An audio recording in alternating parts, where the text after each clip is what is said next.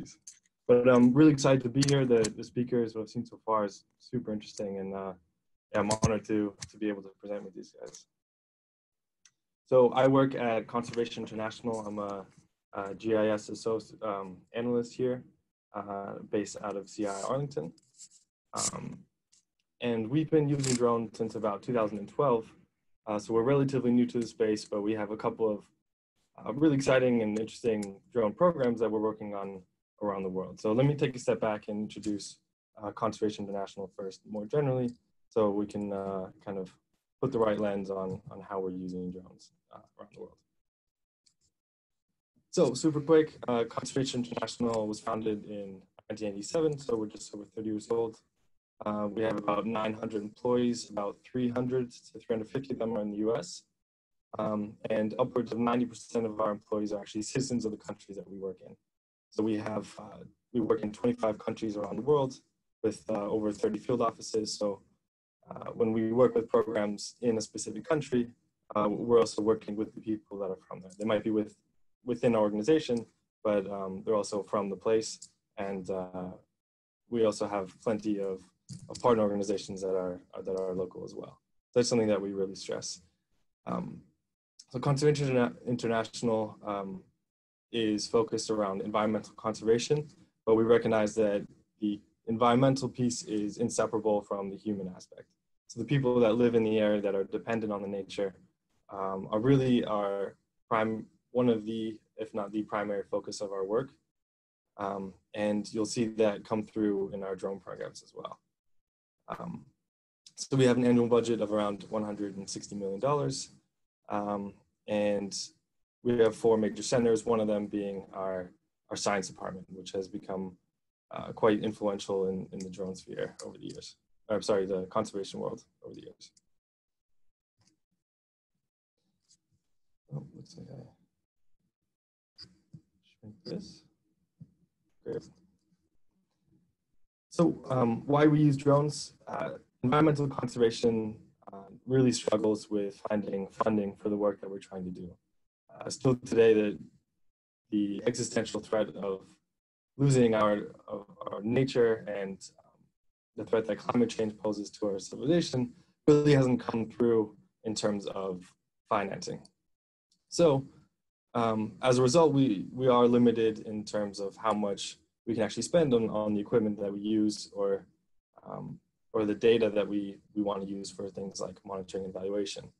So high resolution satellite imagery, although can be really, really important and helpful for our work, is almost always not feasible for the projects that we're looking at. So that's where drones can really come in and fill this really important data gap and give us like a low-cost option for collecting data that we need in order to make real-time important decisions for forest conservation. And I'll give you some examples of what that looks like. We also, drones are also really, really helpful, and consumer drones, now that they've become so light and portable, is extremely important for us because a lot of the nature that we're trying to conserve in the areas that we work are very remote. So they can be in places that take hours, if not days, just to hike to the areas where the protected area begins, or where deforestation or some kind of monitoring activity needs to take place. It's also the fact that they are customizable in terms of how we use them. Again, that's something I'll get into. So for forest monitoring, for land use planning, for wildlife monitoring, for communication purposes, those are really, really appealing aspects of drones for our work. So how does CI use drones?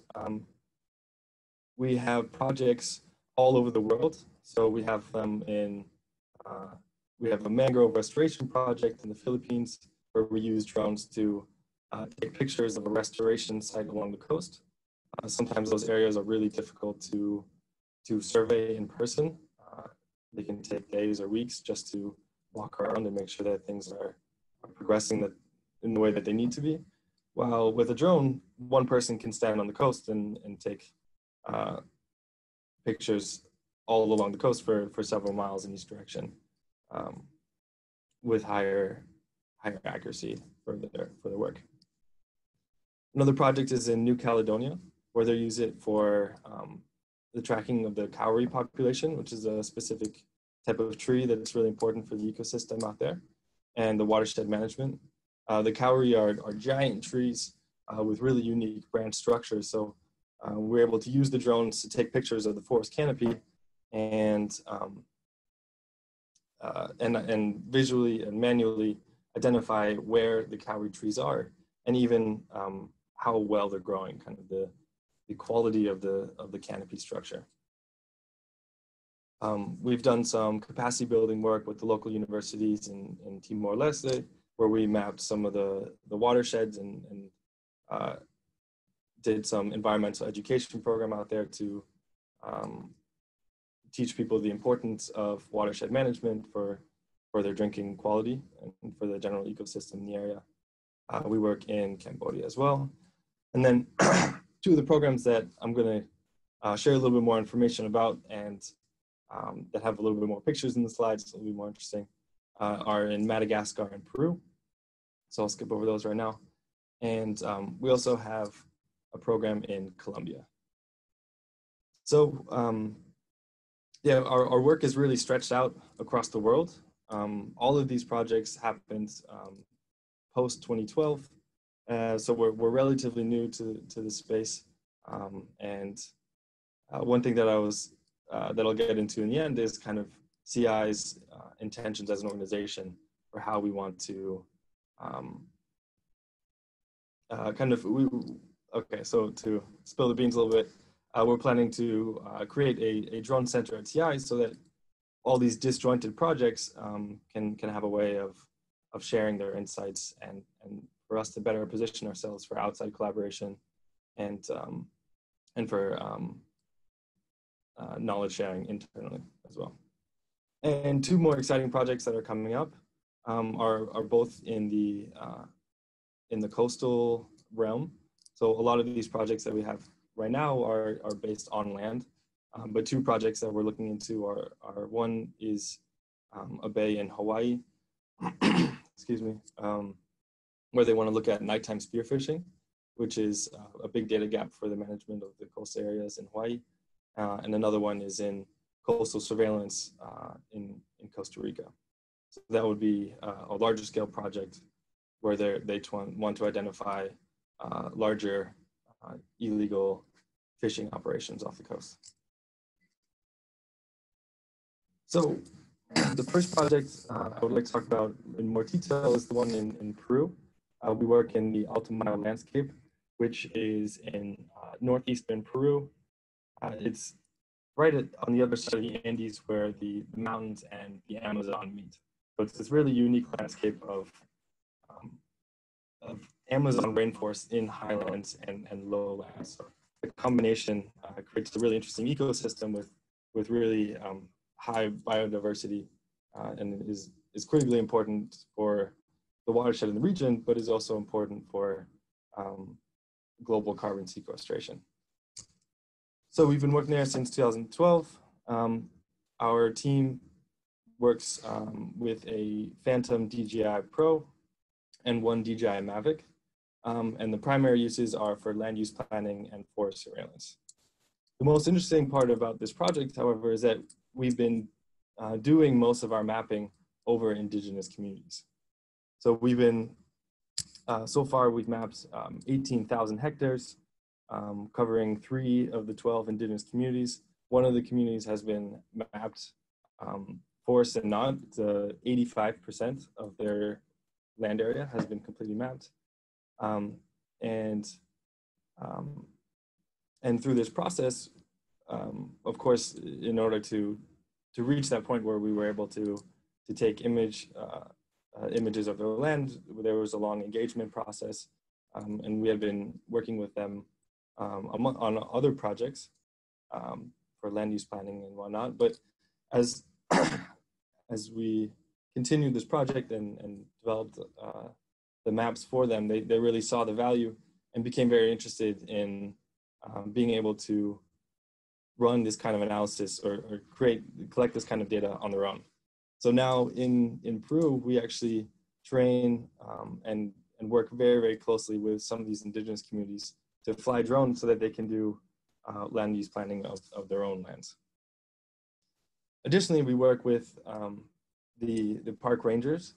A lot of times in this area, we can be aware of deforestation events happening, or we've been tipped off of certain areas where deforestation is suspected to have happened, but it can be very difficult for us to get there, or for the park rangers to get there in time, either to catch the loggers in action, or it's actually just too far and too dangerous of a region to spend the time to walk out there. So drones offer this really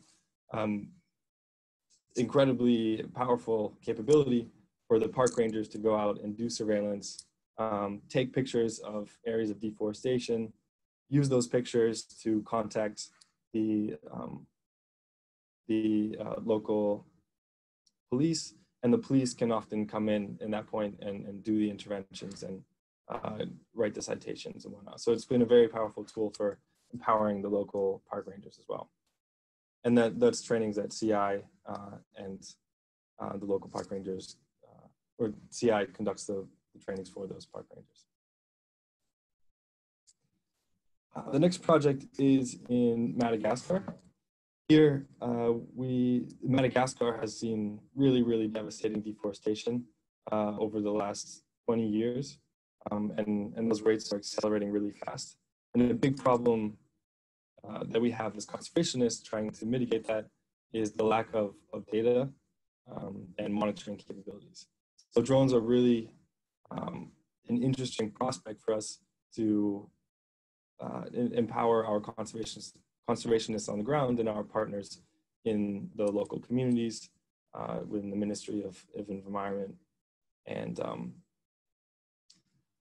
excuse me. Yeah, so we work in the CAS and the COFAV landscape, which are in the Northeast and Southeast. They are two huge landscapes with protected areas and with buffer zones around those protected areas that are being just devastated by deforestation, largely from subsistence farmers and community members. We went out there in May and we conducted a training. It took many, many months to actually do the planning for the training. So for those of you that are a little bit more interested in kind of the operations side, there were definitely some hoops to jump through in terms of getting permission from the government. So Madagascar, surprisingly, has a really stringent drone program already in terms of their regulations. As far as I can recall, they copied a lot of it from the Australian regulations, so there are a lot of similarities there. And there's some fun stories to share there if you guys are interested. So I'll keep moving on. Excuse me. And so within this landscape, we use them primarily for reforestation monitoring, which is this cool little animation I showed you here on the right. This is one of our reforestation sites. Unfortunately, it doesn't look like much of a reforestation site, in part because, well, because a lot of this area had actually been burned in the last 1 or 2 years, even though the trees have been planted about 3 or 4 years ago. So this is one of the examples where, based on our capacity, really all we could do was go in there, talk to the communities, plant the trees, but then in the years that followed, we didn't have the capacity to monitor and protect this area. So after some time, either community members who did not know about it or people from outside, they had come in and they had burned this area to prepare it for agriculture. So now that we have drones, we're hoping that we can, one, measure the progress of this specific site to see how the burned areas have recovered. And also for future sites, we're hoping that drones will provide the capacity for us to maybe avoid a situation where our reforestation sites are getting burned. So based on, this is the area that I just showed the animation for. Here are 4 of the products that we created to create our baseline for the area. We have just a regular ortho mosaic. We use the DJI, used the Pix4D software in order to create these products, which was quite easy for us, and that's important for us because we don't have a large drone team or too much time that we can invest into the post-processing for a lot of these projects. So having a software like Pix4D is very important and helpful. And we were able to create a digital surface model, digital terrain model, and a vegetation height model. So the vegetation height was just created from the digital surface model, subtracted from the digital terrain model. And then we did a manual classification of the areas that had exhibited or had experienced large burns. So that was these dark areas around here. And then using this vegetation height, we were able to identify areas that had kind of survived and recovered quickly. Furthermore, in Madagascar, we were able to conduct this, we take these images, collect this data in May during our training, but several months after the training, we still hadn't received our official certification from the government up until September. So about a week after we received our certification, we were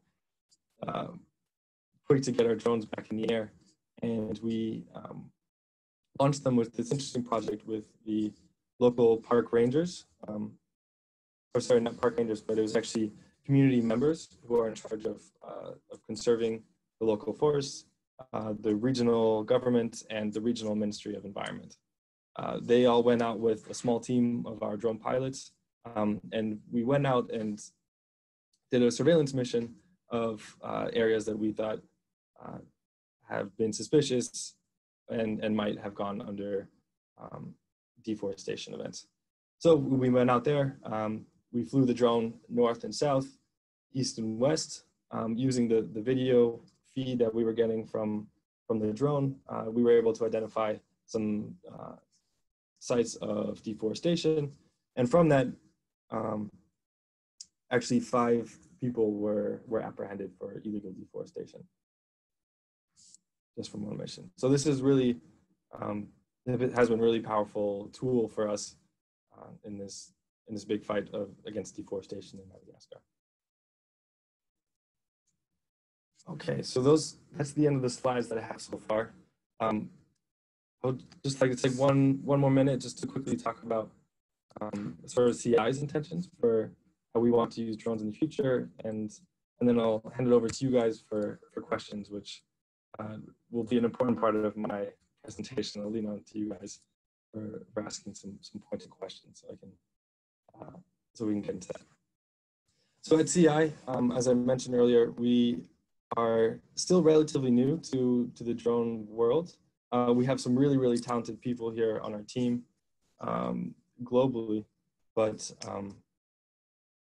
when it comes down to the operations part, a lot more goes into developing a drone project or program in a new country than just having kind of the drone technology expertise. So we're trying to create this organization internally, or this center, where we can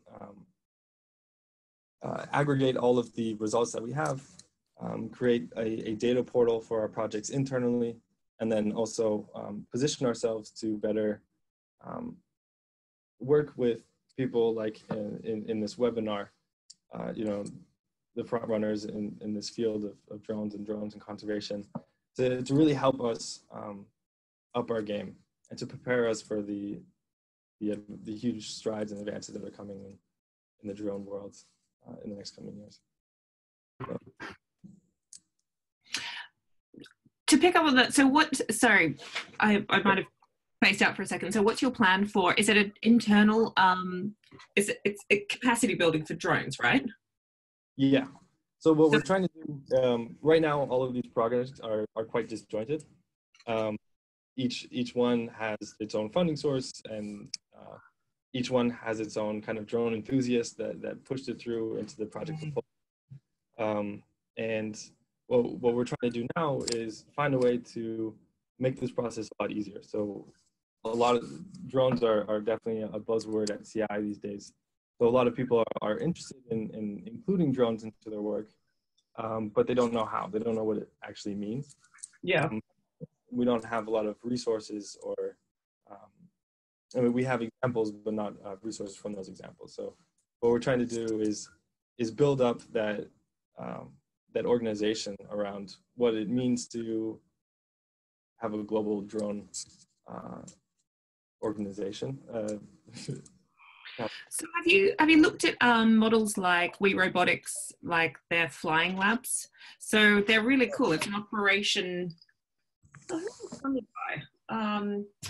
Anyway, they're called We Robotics. So have a look at them. And their model is to build flying labs in different countries around the world that have specific expertise for specific applications of drones. So in Nepal, it's around flying drones in high altitude area. In the Pacific, it's around flying them in marine spaces. They were looking into, I think it was in Cambodia, doing that. They came from a humanitarian space, but they're moving into the conservation space more. And I think in Cambodia, they were looking at monitoring seagrass and marine mammals and the like. So, and like in the Amazon, they were developing a lab that was around flying drones long distance for medical delivery. So they're quite interesting in that it's about developing local expertise that, and then doing sabbaticals and information exchange across the different labs. So it could be one you could leapfrog on. But I'm quite interested to hear, so I mean, CI is massive. Do you have plans for it to be a resource that the broader conservation community can benefit from? Yeah, I would say that's definitely our intention is not to have all this knowledge and all these lessons learned and hoard it. We don't gain anything from that, but definitely we would like to. I would say we would just to build our organizational capacity, not just for our own projects, but then also to share that knowledge, and then also to be in a position where we can take in all the knowledge that's coming in from other projects. Yeah. Hey, Thomas, are you on the Thomas and Nigel at RSPB? You're on the line, aren't you? Yes, you are. Yeah, I'm here. Do you guys have experience for what you guys are, because you've been, so Thomas, the team at RSPB have been working, have been doing a lot of work around developing best practices around drones, specifically around GIS work, and have been feeding a lot of that best practice work into Wild Labs and out to the broader community. Yeah. I wonder if you guys could speak to how you've been doing the organizational capacity building and like pulling in that sort of information. Yeah, good question. So, I mean, we developed that internal best practice guidance document, which we then kind of shared with Wild Labs very, very organically. You know, we had people all over our reserves, all over the country buying up drones, and they were just using them to essentially like happy snapping. And so we tried to realize the potential of mapping with drones using essentially Pix4D and other software like that. But yeah, you know, a couple of intranet stories goes a long way in your organization, saying, hey guys, if you're using drones, then we can help. So I guess it's like a honeypot? Yeah, definitely. Now we've kind of formally established a sort of consultancy service within our GIS team now. So, you know, we say so long as you gather images in following our best practice document, i.e. with the, you know, more or less 70% frontal and lateral overlap geotagged images as per the guidance document, then we'll give you a like service level agreement turnaround time of like 1 to 2 weeks to get your imagery into our sort of corporate GIS system for people to actually look at and start using in their maps. Cool. Thanks, Thomas. So that creates buy-in if you're kind of offering a service, right? Does that sort of align with what your vision is? Yeah, I mean, I would say what most of our what most of our colleagues are finding really useful is actually just getting high spatio-temporal resolution images of their reserves. Yeah. And Gabe, I'm not sure if you answered the question around, so it'll be first in building internal capacity, but will that then extend to the conservation community? Because you've got Liam Pinko just joined CI, is that right? Yes, exactly. Yeah. So you're going to be tied in with conservation drones. Mm-hmm. So I think we're going to build a lot from some of the conservation drones, the model that they've created and some of the tools that they have on their website are things that we're interested in recreating and utilizing for our work. I would say to your question, we are really interested in external collaboration and also sharing whatever lessons learned that we have, and we already have a bunch just from having to develop these programs in various like political climates and geographical climates as well. And Liam Pinko is definitely going to play a huge role in this program moving forward. I would say to what Thomas just mentioned, that would be an incredible tool for us to have, is to have like this like internal GIS consultancy. Unfortunately at CI, our GIS capacity for drones right now is very limited.